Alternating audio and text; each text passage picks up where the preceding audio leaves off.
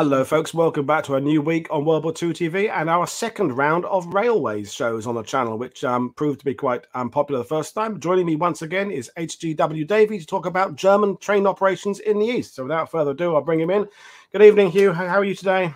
Hello, Woody. I'm fine, thank you. So it's a massive subject. We were just talking before going live that, you know, you were helping me find guests for the railways weeks, and we kind of got to hit a few brick walls of finding some guests, but we will get them later on. So you've kind of condensed the presentation down to a sort of shorter length tonight. Yeah, I mean, the original idea was to get 2 or 3 people to do sort of railways in Poland, railways in Germany, railways in the USSR, German railways in the occupied USSR, and sort of build it up that way.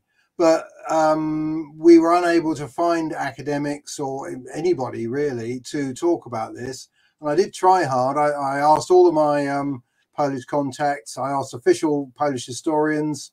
I spoke to the Railway Museum in Warsaw, but I really couldn't find anybody to come on the show and do Poland. So what I've done is I've dropped the USSR part of the talk, and we're just going to concentrate on the German railways in occupied Eastern Europe. So across Poland and across the occupied part of the USSR. I haven't included any of the other railways, so Romania, Hungary, or any of those areas either, although they play a part. But it's such a big subject, we're going to struggle to get through just the German occupied railways in Eastern Europe and how they worked, and you know, get raise some questions about, you know, what were the opportunities for collaboration, and what were the opportunities for the Germans that perhaps they missed. And hopefully people watching this from Poland and Romania and other countries will maybe come out the woodwork and come forward with their papers they've written or their websites that they run, because every week I find new historians. Some I find myself and some find me these days. So that's really good. So folks, I'm going to hand over to Hugh in a minute. Fire away with your questions as they come along and I'll try and deal with them. But I'm going to hand over to learn about railways in German occupied Eastern Europe. Okay, so I'm H.G.W. Davie, and I'm a postgraduate researcher at the East Centre, which is at the University of East Anglia. And I thought we'd start out with this picture on the left here, which is of Julius Dorpmüller, who's the Reich Minister of Transport, and he's also head of the Deutsche Reichsbahn on his appointment by Hitler in 1937. And that's Hitler announcing to the press the appointment of Dorpmüller. I've really struggled to get this presentation together, so I hope it's going to be okay. But really, I wanted to give you a complete picture of the German railways in occupied, especially Eastern Europe, but I'll mention a few parts on Western Europe. And you'll see why that's important a bit later on, hopefully. So the structure tonight's talk is we're going to look at the historiography, of course, always looking at the historiography. And then we're going to start with the development of German railways in occupied Europe as a whole, right from the start of the war in the Anschluss in Austria in 1937. And then we're going to look at the German military organizations that are most closely associated with railways. And then we're going to look at Operation Barbarossa as a topic on its own right, and perhaps re-examine it from a railway perspective. And then if we've got time, which I don't think we will, I've also got more slides on Stalingrad, but that may have to wait for another time. Cool. So the historiography, I've chopped the historiography into 3 bits. So we've got, first of all, let's call it the German Army historiography. So the classic sources, Van Creveld's Supplying War. Rather dated, rather elderly now. Second edition was out in 2004, but still a good general starting point on the subject of railway use in warfare. And then we got the only study on German railways use during Operation Barbarossa by Klaus Schuler. It was his PhD, which he did in 1985, and then it came out as a book in 1987. And then we also got Horst Roderer, his book on the Army Transport Service, which I'm not going to pronounce because it's one of those long German words. Right. And then the second group of material we've got is at the end of the war, the US Army conducted interviews with German officers. These were all POWs. They were held in camps. They didn't have any access to any papers. They had to rely entirely on their memory. But the great thing for you guys is they're all in English. They're all translated. And these are the ones that are relevant to the railways. You have to treat them with some care, though, because at the start of the program, which was run by Franz Halder, who was the chief of the General Staff up until 1942, he wrote a memo to all the officers saying, don't mention the war crimes. If you mention anything about atrocities, blame the SS. And it was also tainted by what's called the Himmerod Abbey Agreement of 1950, which was an agreement between Konrad Adenauer, who was the Austrian Chancellor of the day, German Chancellor of the day, with the senior officers of the German army at the time. And his agreement was that the German government would downplay military atrocities in payment for the German army officers' help in establishing the Bundeswehr for NATO. So because of that, you have this tainted history, which is known as the myth of the clean Wehrmacht, which I think, Woody, you've already done a show on. Yeah. And that goes up until really 1991.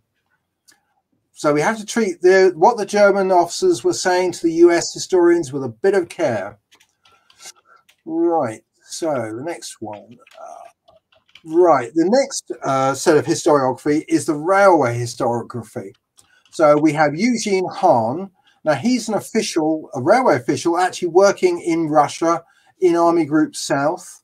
He's arrested by the Gestapo in 1942 on the instructions of the army, along with his colleague, the head of RVD Center, Reichsbahnrat Langsberger. They both spend time in a concentration camp. So, but he writes about railwaymen and the resistance. And then we have the granddaddy of historians on German railways, Alfred Gottwald. And he also writes about the German resistance by railwaymen to Hitler. We then have the semi-official history of the German railways in Russia, which was written by Hans Pottgeister, who was a junior railway official in the East. He worked in Galicia, I think. And we also have Eugene Kriedler. Eugene Kriedler is an interesting chap. He ran Department L in the Deutsche Reichsbahn, which was the military liaison department. And after the war, he went round all of his old railway buddies, collecting all their personal records that they held. And he gathers into an archive. Unfortunately, it's not catalogued. It's in the Bundesarchive in Berlin. And you can read it, you can get stuff out of it. But as I say, it's uncatalogued and it's all paper. But he wrote this book, which is a very good book, which is the railways in the area of the Axis powers during the Second World War. And then finally, I put in a final source, which is Holland Hunter. Holland Hunter is a particular favorite of mine. He's a US economist, and he studied the Soviet transports. I think he started as a student in 1940, and his last book came out in 2013. And he studied all aspects of the Soviet transport system. So we'll be relying on him for descriptions of the Soviet railways where we need them. Right, so the development of German railways in occupied Europe, 1938 to 1941. So I have a different viewpoint from my Zizewski and Browning. Browning's the man who wrote the Holocaust book on the railways. Because they all treat the Deutsche Reichsbahn as if it controlled all the railways in Europe. And the reality is it didn't. There were different railway companies all over Europe. An analogy would be air traffic control. When you fly across Europe today, you seamlessly fly from, say, London to Prague or wherever, and your plane is handled by what seems to be a seamless air traffic control. That's the picture that Browning puts out. The DRB controlled everything, which has some validity. But in reality, as in air traffic control, each air traffic country has its own air traffic control, and they all agree with each other and they operate together. But in fact, they're all using often different systems. And that's what I look at. I like to look at the individual companies operating the railways. So 1938, the Austrian railways were assimilated into the Deutsche Reichsbahn. They're run down, technically behind the times, need a lot of work doing on them. 1938, Czech railway assimilated into the Deutsche Reichsbahn as part of the protectorates of Bohemia and Moravia. The Slovak parts stay Slovak and independent. But again, they're a bit behind the times, lacking capital expenditure. And then in 1939, we have Poland. And Poland is divided essentially into 4 areas. So we have Danzig, West Prussia, which is formed into a Gau under Albert Forster. He's a Nazi, he's an old fighter, but he doesn't believe in Nazi racial theories. So what he does with his population is he just says to all the Poles in his area, you're all Germans, gives them the papers and they become Germans. Same applies to his railway workers. To the south of there, in the Warthegau, that's the domain of Albert Greiser. He is a racial Nazi. So he dismisses all his Polish railway workers and replaces them with German Deutsche Reichsbahn staff. Both of these areas are taken into the Reich as directions in the Deutsche Reichsbahn. And then you have the Soviet zone where the Polish railway workers are deported to internal exile because the Soviets don't trust them. Now, the government general, now this is a really important decision, and it doesn't seem an important decision at the time, but it actually turns out to be a real war, changing the course of the war. The Reich Minister of Transport's taken on all these railways. A lot of them require a lot of capital expense, and the Deutsche Reichsbahn is starting to feel the strain. So by 1939, he decides to protect the Deutsche Reichsbahn to carry out its core work within the Reich, the new expanded Reich. So in order to do this, he says, I'm not taking on all of these other countries, these new countries. Remember, Poland's been dissolved as a country, so he's now got new areas he's dealing with. So what he does is he sets up new railway companies in the east, and he uses existing railway companies because their states are still in existence. He uses existing railway companies in the west. So the SNCF stays the SNCF. It's still got French railway workers, French management. It just has a layer of Deutsche Reichsbahn supervisors on top and then military control on top of that. Now, the reason this is important is these new little railway companies in the east have to stand alone using their own resources. Now, from time to time, the Deutsche Reichsbahn will come in and help them. They'll send engineering units from their own resources or German industrial concerns, but they'll always go back home again. So these little railway companies are quite weak and they lack the basis to grow themselves. Now, this isn't an issue in 1939, but it will grow to become one as this decision is not revisited. So in the government general, we've got a new railway company set up. It's the General Direction der Ostbahn, and it's under Reichsbahnrat Gertis, who's the guy you can see on the right-hand side shaking the hands of the minister, Hans Frank, who runs the government general. He's the guy on the left. And he uses existing Polish staff with a minimum number of German employees for supervision. Polish rolling stock, Polish track as well. Right. So we need to get our heads around this sort of geography. So the government general gets its income from customs dues and the operating profits of the GEDOB. Now, this is quite considerable after 1941 because you've got a lot of traffic crossing the GEDOB area, raw materials coming back from the USSR, SS traffic for the Holocaust. It's got about 7,000 kilometers, of which 1,700 is double-tracked. It's got 7,000 German workers, 1,500 Volksdeutsch, they aren't really trained because the Poles didn't trust them, so they never trained them as railwaymen. And you've got 121,000 Polish railway workers. This is all on 1st of January 1943. And in 1942, it expands with the addition of Galicia, which is Lemberg, or as it's now known, Lvov or Lviv. So the GEDOB is an independent railway company which coordinated traffics with the Deutsche Reichsbahn. And the only time this independence is challenged is in 1944, when the Soviets are already in Poland and traffic demands dictate the Deutsche Ostbahn joins the DRB. However, this never happens, as Frank always resists this because it's his main source of income. So to just quickly run through the geography, Poland between 1918 and 1939 is outlined by the red line. It's made up of 3 separate railway networks from 1914. The old Prussian one in the northwest, the Austro-Hungarian one in the south, and the Russian Empire in the east. And in the intervening years, Poland joins up these 3 separate networks with linking lines. The only major new line is the French-financed Silesian coal line, which is the dark blue one on the left-hand side of the map going through the green area. This connects the Silesian coal fields with Gdynia on the Baltic, which is the port which it exports the coal so that Poland can earn export dollars. The pink area on the right is the Kresy. Now, this is the region to the east of Warsaw and north of Galicia. Galicia is the bit outlined in the light blue in the bottom right-hand corner. So the Kresy is sort of Białystok, Sarny, the Pripyat marshes.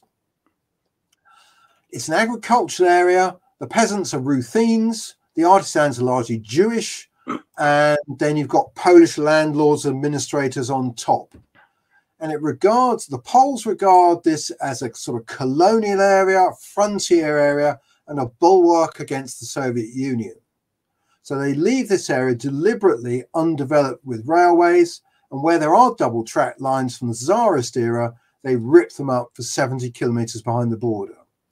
Now, I've nicknamed this the Polish Gap, and it's 300 kilometers of low capacity railway line running between Poland, central Poland, and the USSR.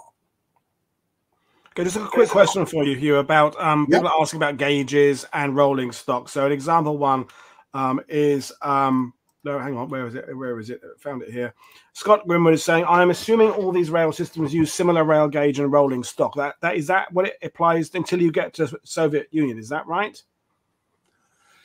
Yes. Yeah, basically everything we've discussed so far is on standard European gauge, which is 4 foot 8.5. Poland, of course, wasn't originally that gauge. Poland was past the Russian Empire part of Poland was originally 5 foot, but it was changed over by the Germans when they captured it during the First World War. Right. Okay. Rolling stock, every country has its own rolling stock. So you have Polish locomotives and you have Polish wagon designs. And when we talk about gauge, we need to be really careful because we talk about track gauge, which is, there's lots of track gauges. And then we need to think also about loading gauge. So for instance, I think we've discussed this before, if you drive a British train on French railways, it fits wonderfully because the British loading gauge is small, but you can't drive French rolling stock on British railways because it's too big. They have the same track gauge, but the loading gauge is different. Okay, and another one just about kind of basic aspect. So Rob Crane is saying military control, is that Wehrmacht, Luftwaffe or Kriegsmarine, did they in the usual Nazi way end up tussling with each other in terms of prioritization of movements? I mean, you mean, is it who is the military that controls this? Or is that H.G.W controls railway movements, and they're all under an army office, and they handle everything. That's coming up in a minute. Right, cool, thanks. Back to you then. Okay, so where we got to? So No, I think this is one. Right, okay, so 1940. So France, Belgium, Netherlands, they left their domestic railways and they just put it under military command with limited involvement from the Deutsche Reichsbahn. And then we have 1941, the invasion of the Soviet Union. Again, the Reich Ministry of Transport takes the view that this is too big a piece to absorb into the Deutsche Reichsbahn. It's going to protect its core services. So it creates new railway companies within the occupied area of the Soviet Union. These are called RVDs. In fact, changed their name several times, but we'll call them RVDs, which are right traffic directions. And these broadly align with the Reichskommissariats, although they don't towards the end. And these little railway companies are all coordinated by an office in Warsaw called H.G.W. Ostraum. And that's the General Traffic Direction East. So, which is what we're going to look at now. And you can see on the map here, you can see the RVDs. So you've got the army area, which is rear area, which is relatively small. It's about 150 kilometers deep, which is quite small for the German army. And that area is run by what is known as the FEDCO, which is the Field Eisenbahn Commando, who we will perhaps look at a bit later on. And then behind them, you have the civilian railways, which are the RVDs, and these are run by the Deutsche Reichsbahn. And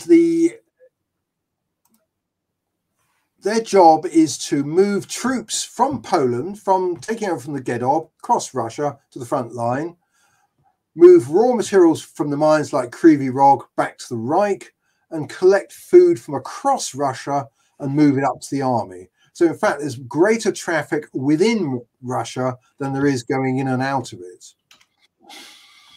The RVDs are we're going to look at it in a minute, how big they are, but they are definitely underpowered for the job they're trying to do. Troop movements are affected. It's difficult to move large bodies of troops across Russia. So panzer divisions, moving to deal with breakthroughs, that's always problematic. And there's only really one big movement across Russia, and that's Manstein's 11th Army, plus all the siege artillery, which has moved in 1942 from the Crimea up to the siege of Leningrad, which Prit Brutal was talking about, I think, quite recently. Yep.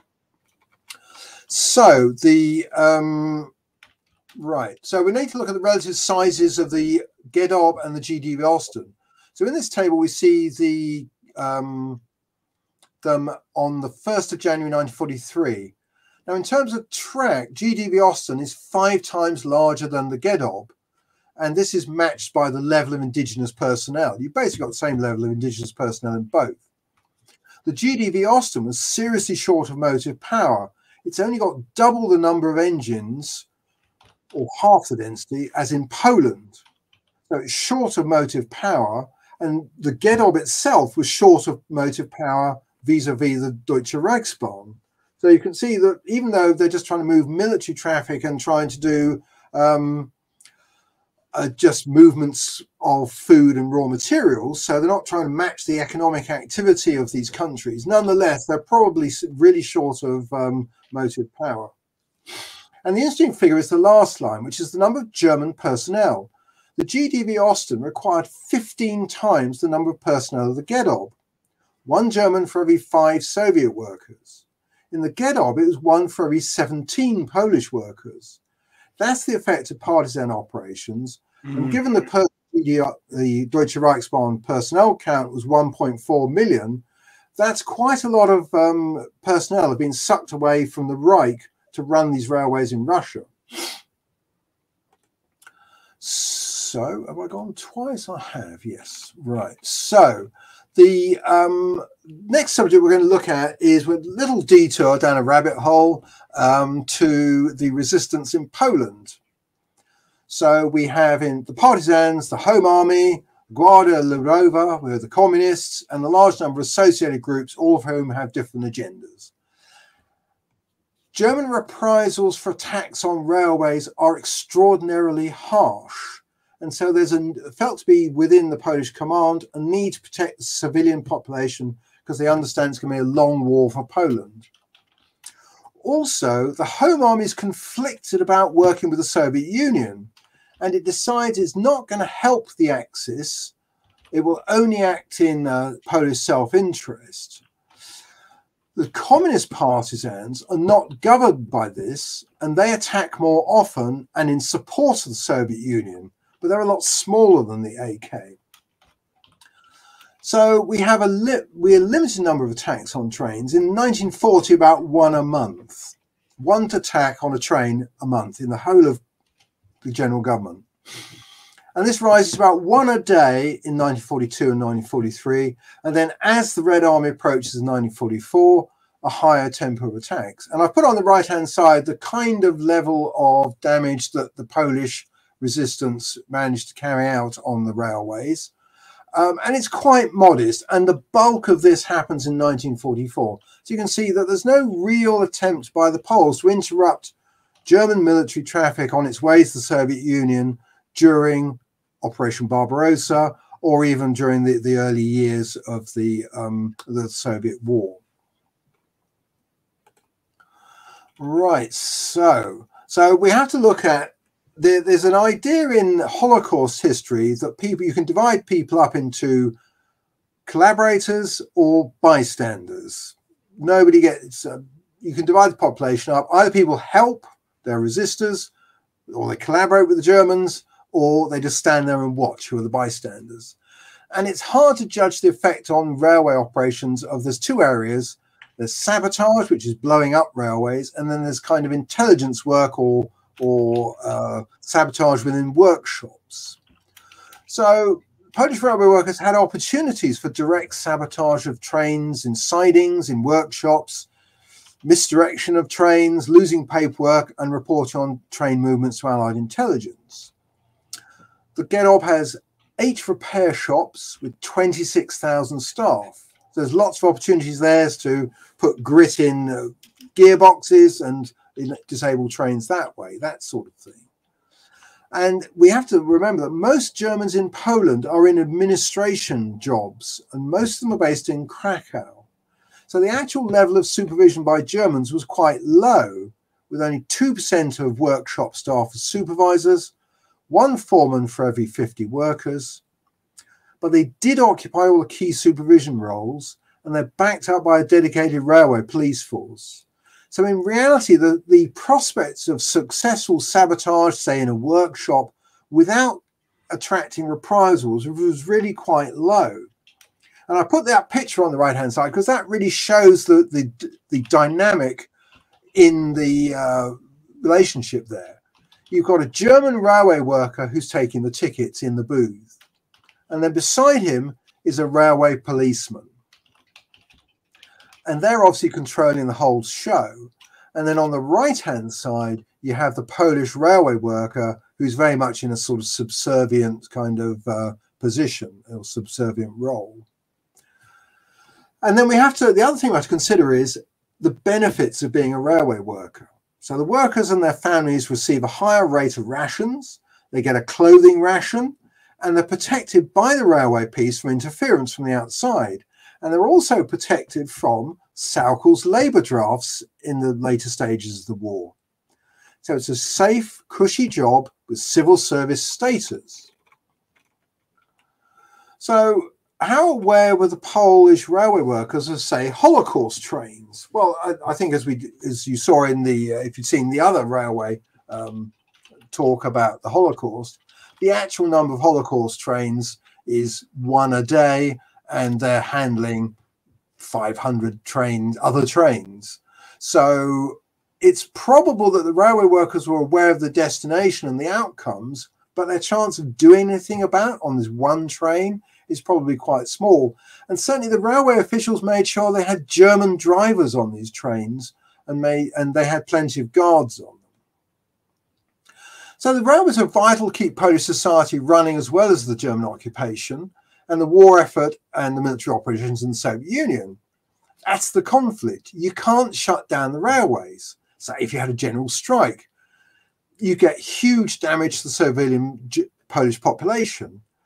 The whole economy depends on the railways. The food moves around with railways, and the Germans, if you ever had something like a general strike, the Germans would take massive reprisals. So with this special status, railway workers are shielded for most of the war. And to be fair, they're actually shielded after the war because, again, the economy needs the railways. You don't want to upset these people. And why delve too deeply into it when there's lots of other issues to deal with? And their interference is not as measurable as partisan operations. So it's far easier when historians look at things to concentrate on the partisans than on the very sort of conflicted railway workers. So, oops, right. Okay, so German military organizations and the railways. So the first one we're going to look at is the Wehrmacht Transportwessens. This is commanded by Rudolf Gürker throughout the war.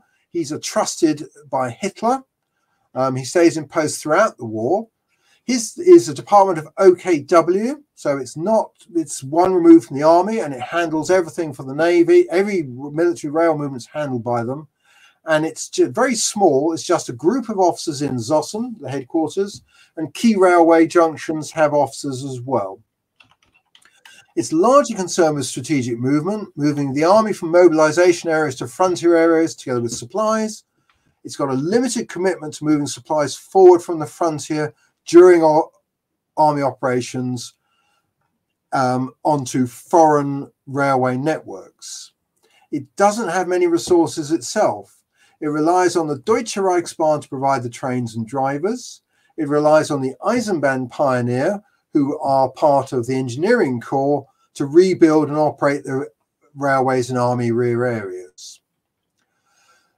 It had a conflict with the Deutsche Reichsbahn in the French campaign because the Deutsche Reichsbahn was slow to take over from the Eisenbahn pioneer, which created friction with the army. The reason is because the idea of the Eisenbahn pioneer was that they wanted to run about 6 trains a day on a very basic setup, just using manual signals and basic repairs. The Deutsche Reichsbahn wants to run a proper railway. They want to run 36 trains a day on a fully repaired railway. And there's that mismatch between the two, arguments about who's going to take over what, and so it's very slow. The other person concerned with railways is the General Quartermeister. This is Edward Wagner. He's a war criminal. He's responsible for occupation policy under the army in the army rear areas. In Poland, he organizes the SS to operate in the rear of the army. That's his responsibility. And in Russia, he's the who orders the starving to death of 3 million Soviet POWs. He's got a big organization. It's well manned, well equipped, lots of equipment and things. And if you read the supply manual, HDV 90, his armies were intended to operate 75 kilometers ahead of the railway. And he was covering this distance with lorry columns. And typically an army would have something like 8 60-ton motor columns. Wagner did have a strategic lorry force in the gross transport realm, the main transport area. It's made up of 3 regiments. 2 of them, ironically, are taken from a civilian company called Schenker, which is part of the Deutsche Reichsbahn. Schenker still exists today, and you'll see them driving around on British roads with a little red DB symbol, which is Deutsche Bahn, the German railways. And this supplements the link from the frontier to the army. Now, German logistics very much stress living off the land and rapid movement with minimal ties to the rear, carrying as much supplies as you can yourself. But even so, the gross transport realm is able to provide a limited additional support for the army. Relations with General Gürker are not good. He's blamed for the railway mess in France, and are not good with the Deutsche Reichsbahn either. So we're going to look at next is Operation Barbarossa. Right. So Operation Barbarossa poses something of a problem for the German military and for the railway authorities. Most German campaigns cover 300 kilometers in advance. The route from the Ardennes up to Dunkirk is about that distance, and the kind of areas that they're covering in the Polish campaign are about the same. So they're looking at a campaign 300 kilometers, 6 weeks duration. But the campaign in the Soviet Union is going to be much, much bigger than this, more than double that. So General Gurka, as chief of the OKW transport, needs to move the army from France, where it's currently based, to Germany, into Poland, to deploy for the operation, together with all the stores and equipment. And it has to be done quickly, and it has to be done as secretly as possible to avoid scrutiny by the Soviets. But the railways in the east, particularly in Poland, particularly in central Poland, lack the capacity to do this. So in April 1940, the Reichsbahn starts a program to upgrade the tracks, and to do this they use 30,000 workers and 300,000 tons of steel. This steel had to come from the army allocation for armaments, which had been allocated for the production of ammunition and weapons over a period of 3 months. So this program is called the Otto program, this upgrade. So before Plan Otto, the railways in East Prussia had had 3 railway lines which carried 36 pairs of trains a day and 1 of 12 trains a day, while the Genob had a lower track capacity. For instance, Warsaw to Białystok line only carried 24 trains a day, and the Minsk line only carried 18 trains a day. While in the southeast, Krakow to Lemberg only carried 24 trains a day, and the total capacity was 198 pairs of trains a day. Remember, to move one division, you're looking at 70 to 90 trains. So that's about 2 divisions a day. And you've got 180 divisions to move, perhaps, into Russia, 120 maybe, if you discount the fact there's already units there. So it's a real problem.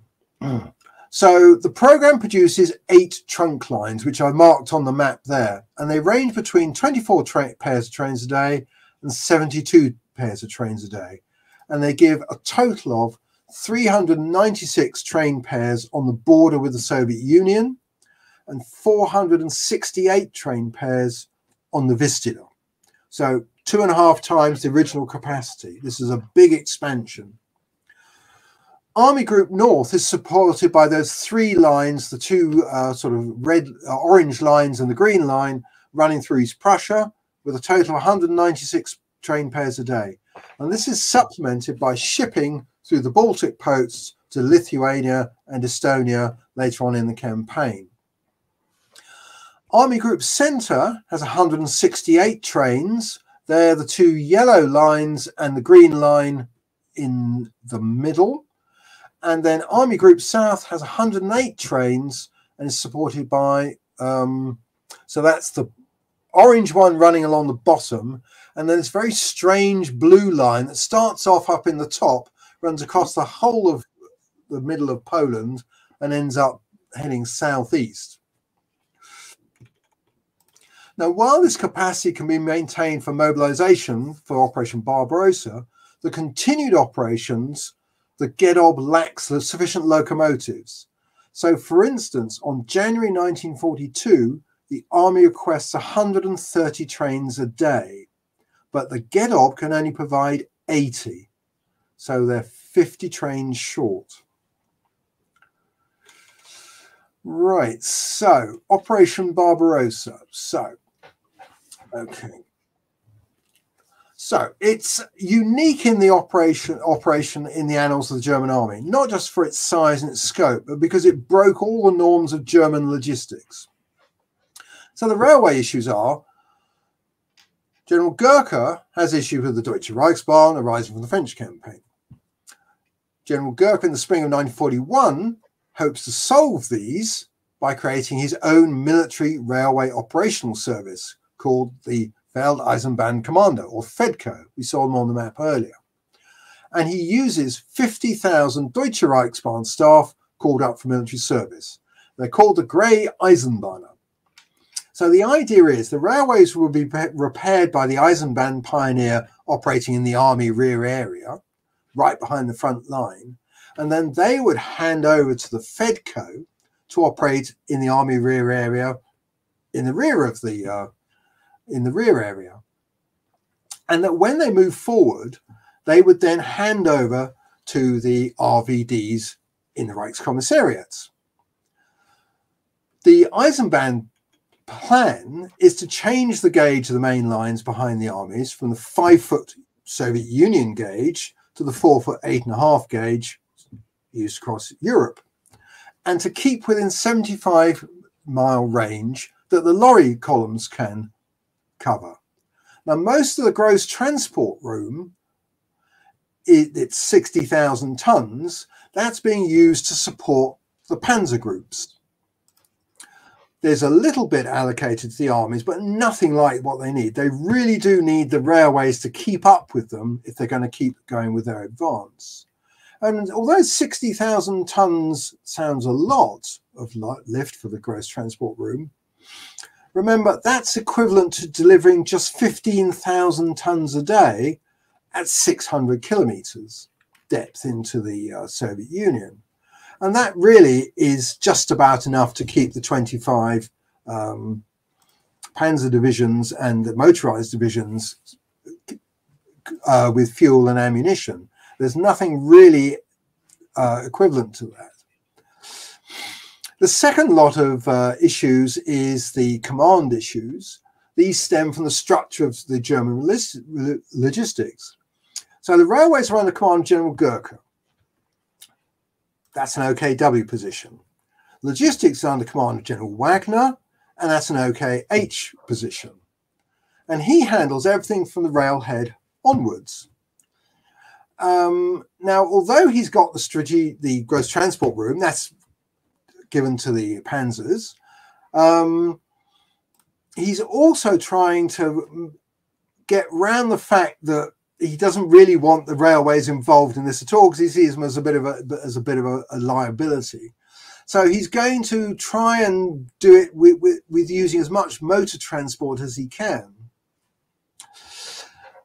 So the command split doesn't really work, and there's other issues with the command as well, because they don't really mesh together terribly well. So the railways deal in train loads, and the train loads are 350 tons. That's what a German military train carries. The army operate with their lorry columns, and no matter how you split it up, the train loads that they deliver don't necessarily match the army columns that arrive. So you always end up with either stuff left behind or part of the army column is not filled. So there's basic problems like that. The other thing we have to consider is, what are the Soviets doing in their occupied part of Poland? Because that's going to play a role as well. Now, the Soviets are very busy. They're moving 2.6 million troops forward because they've taken over this area. And they're also moving the fixed defences of the Stalin line forward. And also the NKVD is very busy, because it's executing around 150,000 Poles, and it's deporting 800,000 other ones to Siberia and Kazakhstan to internal exile. And some of them go into the Gulag, but the vast majority is put into internal exile. And this affects all the indigenous Poles in the region. So they leave in place the Jews, they leave in place the Ruthenes. The other thing they've got to deal with, of course, is under the Molotov-Ribbentrop Pact, the Soviet Union is delivering strategic materials to Germany, and this has to come by rail. So that's going through this area as well. So what happens is that all of these upgrade plans that the Soviets produce never happen, because the railways are too busy at the time to start shutting down to do repairs and upgrades. So the first time we see any plans for upgrades is around February 1941. But other than changing a few gauges, really nothing has been done.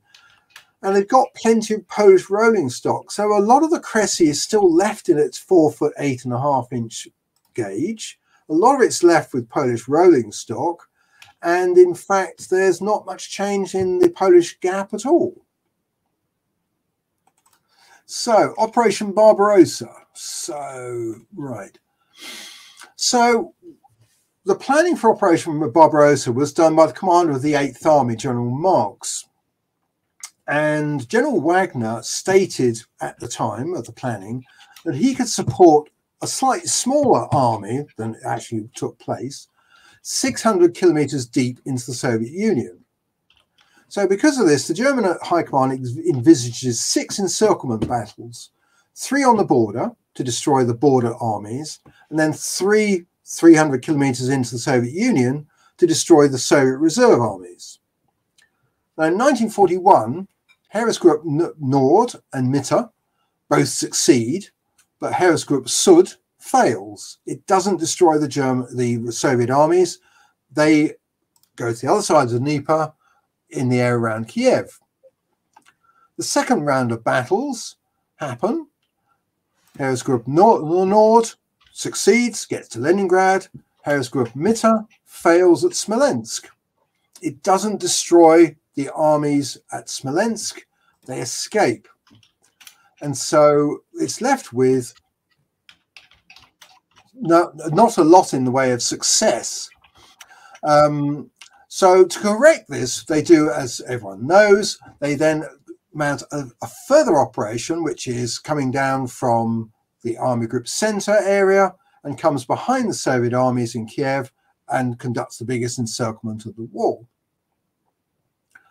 That means we've now sort of done 5 of the 6 encirclements, but we still haven't done the one in the center.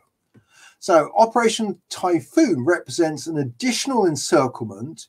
It's beyond the range of logistical support because it's more than 600 kilometers from the border, and it's outside the original time frame of the operation. So this is very much an ad hoc operation. So this produces what's called the Winter Crisis of 1941. For Operation Typhoon, the month's delay whilst the action is happening down in the south doesn't improve the supply situation at all. The supply districts at Minsk and Orsha remain empty. The troops lack replacements. There's no replacement weapons. There's only 1 or 2 divisions get through as reinforcements, and the winter uniforms remain in depots in Poland. Why has this happened? Well, the answer is the Eisenbahn Pioneer have changed the gauge. But the Soviet NKPS, which is the Soviet railways, are all people who served in the Civil War, and they know exactly how to fight a railway war, and they've blown up everything. It's a scorched earth policy. They've blown up the engine sheds, they've blown up the locomotives they had to leave behind, and the holes, and they've dismantled the signal system. But all the Eisenbahn Pioneers changed the gauge. They've changed the gauge. They're very pleased with themselves. They've kept up with the armies advancing. But the railways are only running on 6 trains a day down any given railway line. So the problem is when winter hits, what happens is there's been no upgrade of the railways. Replacement railways replacement engines are sent from Germany and France, but they fall out of service because there's no engine sheds to put them in. And this eventually starts to affect the Deutsche Reichsbahn and the economy. So by 1942, by February 1942, 70% of the engines are out of service in Russia. They didn't have enough engines to start with, but now most of them are out of service. So on the 15th of January, Hitler hands management of the railways over to Dorpmüller. It's been with the army, it goes over to Dorpmüller now. The army are really upset about this. And that's the reason why in April, they arrest 2 leading RVD officials, Eugene Hahn and Landsberger, and put them in give them to Gestapo as traitors. They're put in a concentration camp. Dortmüller visits Hitler's office every month until they're released. Every time he meets Hitler, he says, "What about my 2 guys in the concentration camp?" So, 1942. Do you want to do a round of questions here, because they're building up? So so let's go. I'll take them kind of in reverse order. So World War II analyzes a few points. One is, I don't get how Typhoon is beyond the range of logistical support. It worked biggest encirclement in history. So, but you're saying it is beyond. Is it beyond easy logistical support? Yeah, I mean, Wagner states quite clearly in the planning 600 kilometers. And they get no extra support brought up during the month's delay. So when they launch Typhoon, they're launching with the same troops, a handful of reinforcements, no replacements, no replacement weapons, no real replacement supplies either, no winter uniforms. None of that's brought up. And the reason it's not brought up is because it's the railways are required to bring it up. And the railways are still operating as the Eisenbahn Pioneer produced, which is with only 6 or 12 trains a day.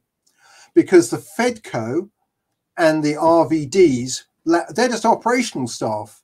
Literally, when the RVD comes to Minsk, it's 60 railwaymen. They don't even have typewriters, and they've got to start running the railway. And they're just guys who stand on stations and, direct trains and do timetabling. They're not heavy engineering units to start building up the track. So you've got the low capacity strip in the eastern part of Poland. And then you've got this destroyed railway ahead of that. And this can't carry any kind of level of traffic forward. It's the kind that you need. In 1944, an army group would require 120 trains a day. Well, they're getting nothing like that. If they're getting 20 trains a day, they're lucky. Okay, thanks. And he's also asking, when you talked about the 50,000 conscripted into the Fedco, did that include the EBP, he's saying? No, the Eisenbahn Pioneer. No, it doesn't. They are in the Grau Eisenbahner are literally railway workers put in a uniform and told, go and stand over there. You're going to be running railways up in Russia next month.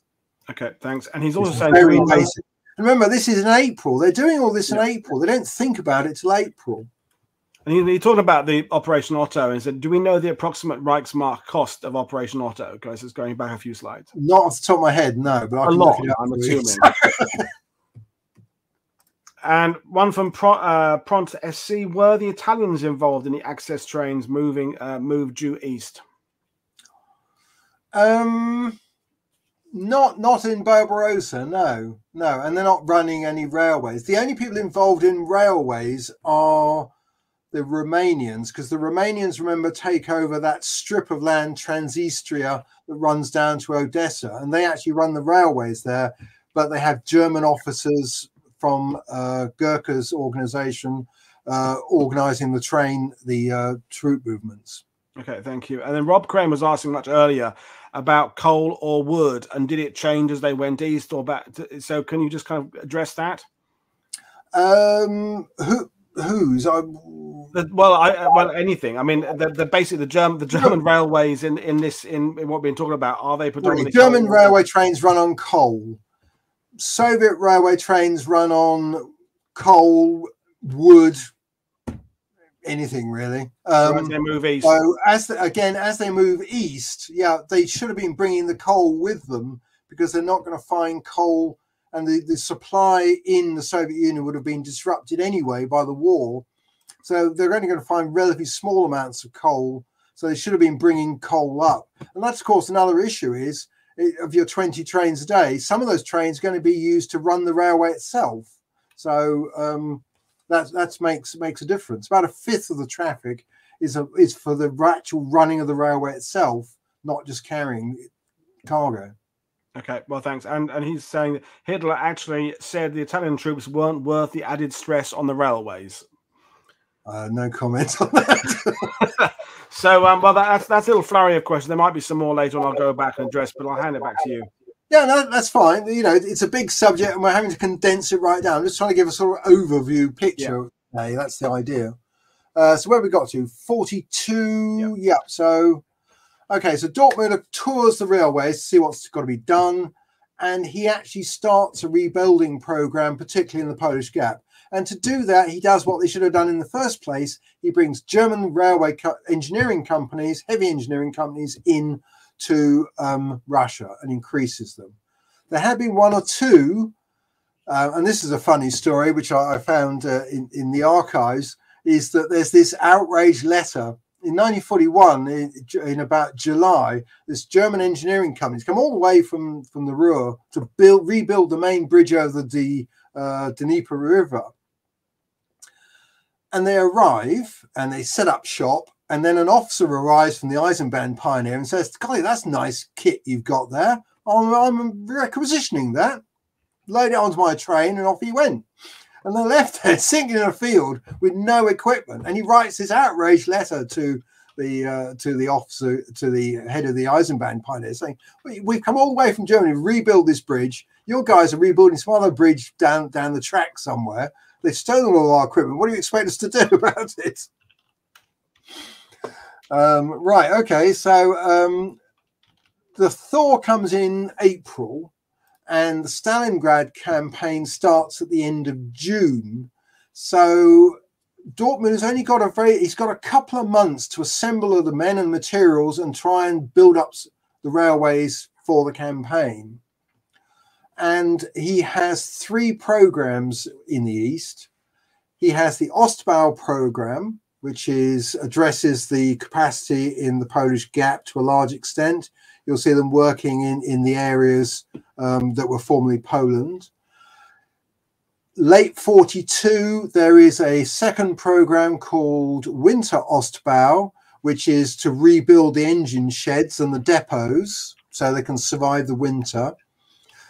And then there's the Ostbau 43 program, which upgrades the routes east of the occupied areas in Poland.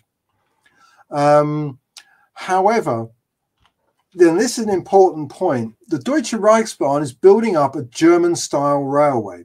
So they have high speeds, they have high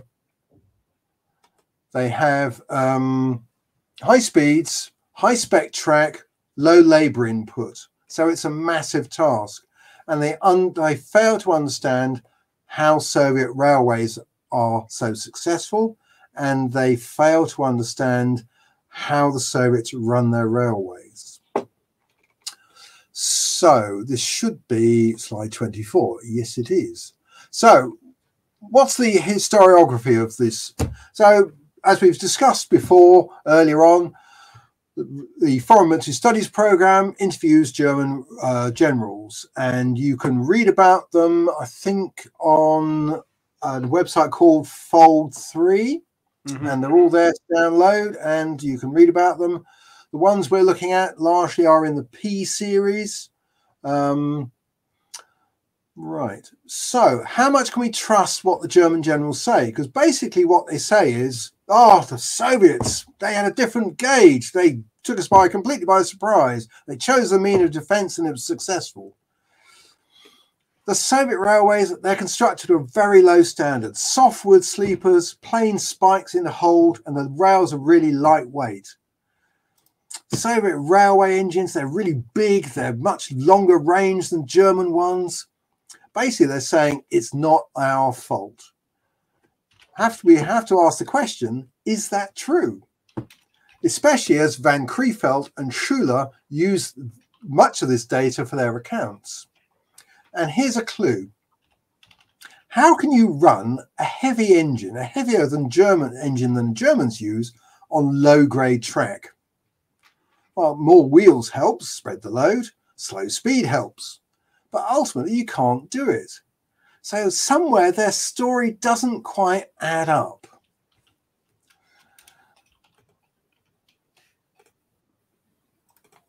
Right, it's a bit sensitive, this thing, isn't it? So next we're going to look at Operation Barbarossa, the problems with the narrative. So we're going to talk now about what the Germans refer to as the low technical standard of Soviet railways.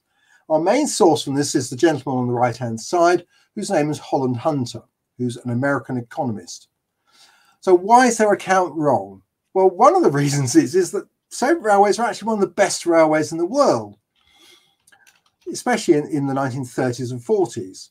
The level of track utilization matches that of the United States, but they're very different. The USA uses high levels of mechanization to carry a huge freight traffic. And that's because they have unionized labor, which is very expensive. So they've invested capital in machines to replace labor. The Soviet Union is very similar. In fact, they're based on American railways. Only they're short of capital. So they use low technical standards, and they compensate for this by having masses of cheap labor for frequent maintenance. If we want to make a comparison, the Soviet railways are sort of equivalent to the US railways in 1900. They're about 30 or 40 years behind the curve.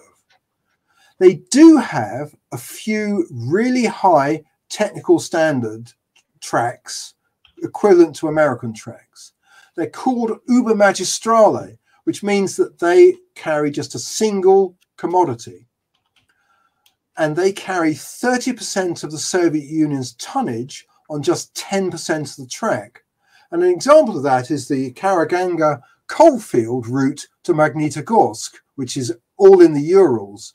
It's 1,200 kilometers long.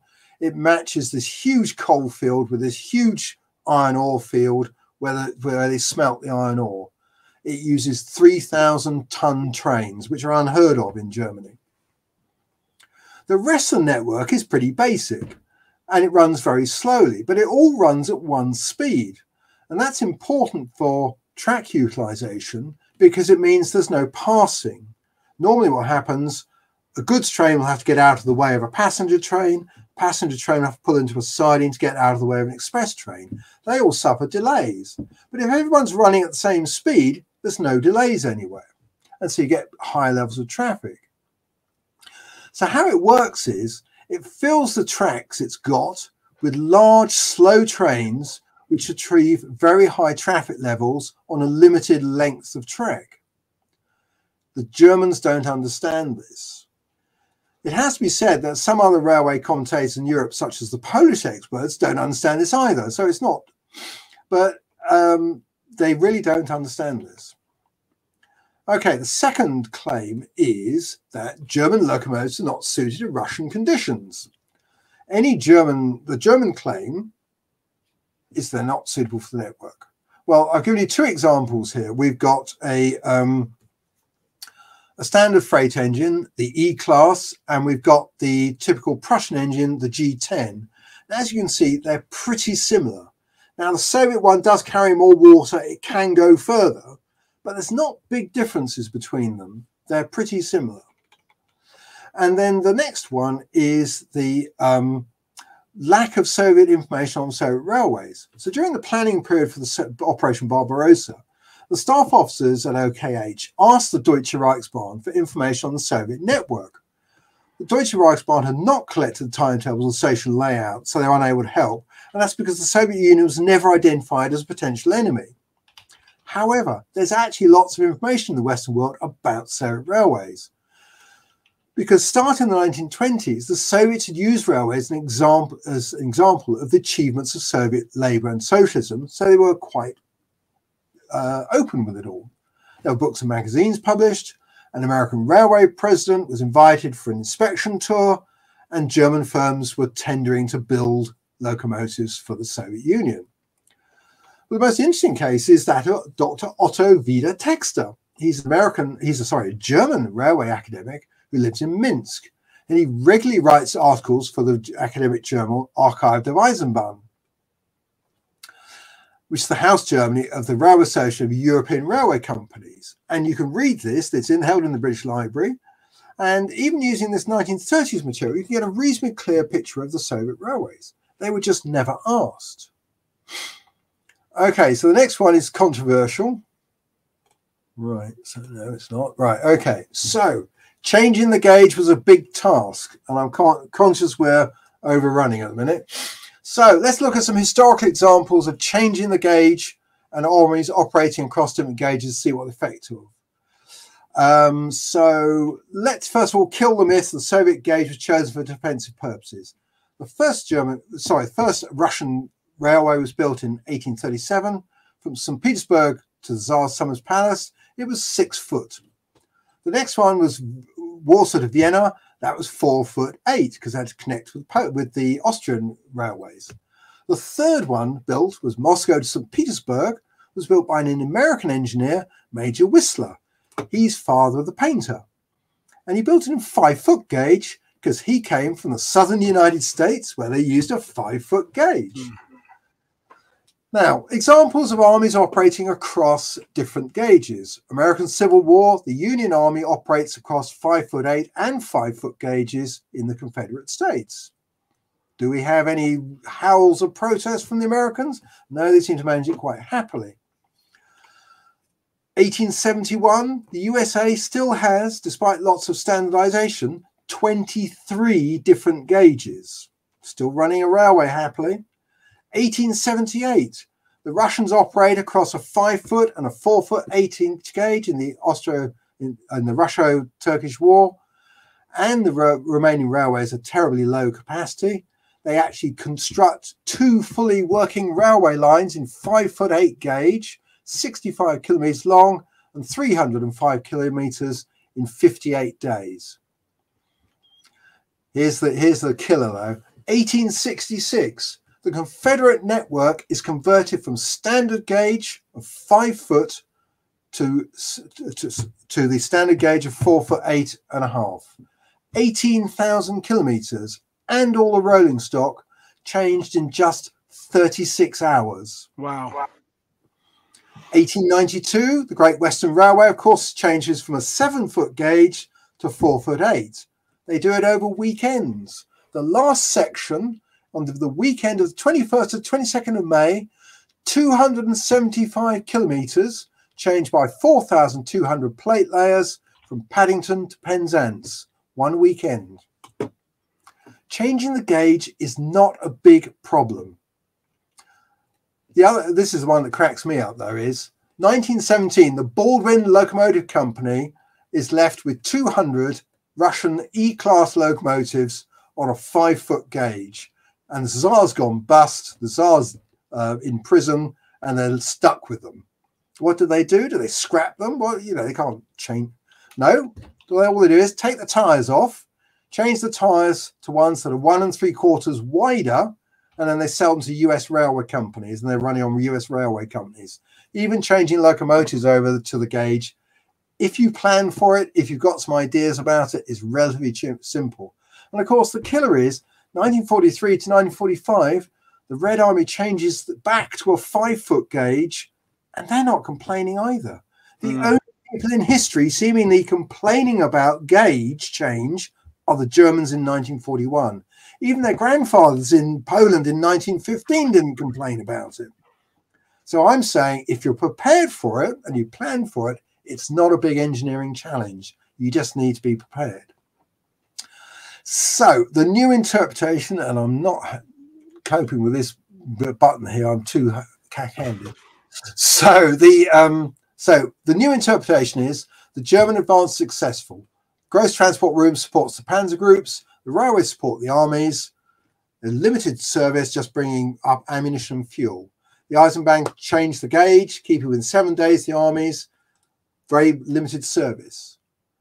They have converted 16,000 kilometers of track before the Battle of Smolensk. That's a report from the Eisenbahn commander to headquarters. Franz Halder correctly identifies the problem in his diary. He identifies that the Eisenbahn Pioneer are only performing basic repairs. They're not rebuilding signalling, they're not rebuilding the engine depots and the other track infrastructure, so they're not raising the capacity of the railways. So, lack of capacity. Lack of capacity means that only munitions and fuel reach the front. No reinforcements, no winter clothing. The gross transport realm starts to break down. By August, 75% of the lorries are on the trains going back to Germany for repair. There are problems between the transport service and supply service, and there are problems between the transport service, the Eisenbahn Pioneer, the Fedco, and the RVD. It's a total mess.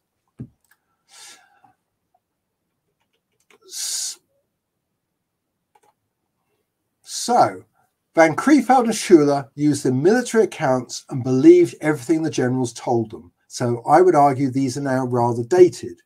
Using railway sources such as Eugene Hahn and the information we've seen today, so it's a very different story. It's a lack of preparation. It's a lack of commitment by the Deutsche Reichsbahn to the campaign. And that all stems from Dortmünder's original decision in 1939 in Poland to start setting up these little railway companies because they can't cope. And the Otto plan shows they can't cope.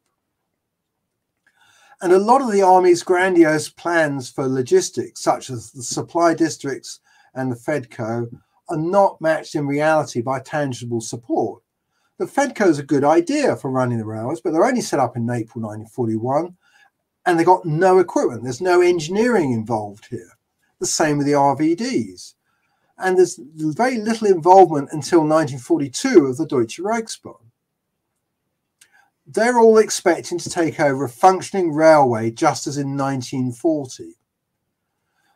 And that's really where we come to the conclusion that it's the actions of the NKPS really scuppered the German plans.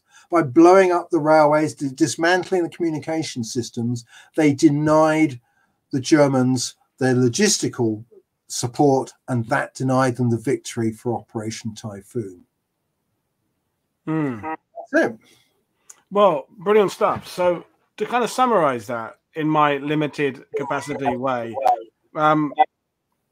lack of preparation, and then the Soviet, attacks on it as well, not helping, and then bad weather compounding things, and then infighting compounding that, and kind of a perfect storm. But yeah. They couldn't have done any worse with the railways, really. That's the problem. They really needed to get their act together because it's such big distances. But they tried to cobble it together with using motorization. The army guys who are doing the logistics thought motorization would solve the problem. They didn't pay attention to the railways because that was an OKW command area, and the OKW are not really focused on the logistics either. And nobody's talking to the railways, and the railways want to do what they do in Germany, and so they'll leave it to these little railway companies that really aren't set up for managing this kind of problem at all.